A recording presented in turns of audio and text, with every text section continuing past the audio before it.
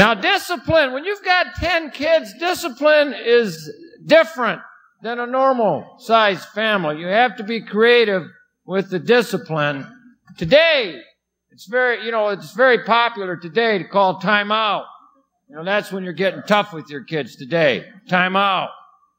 You got to go to your room. Take a time out.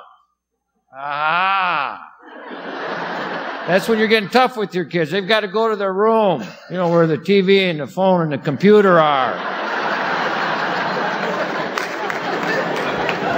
But I will tell you this, my parents developed timeout a long time ago.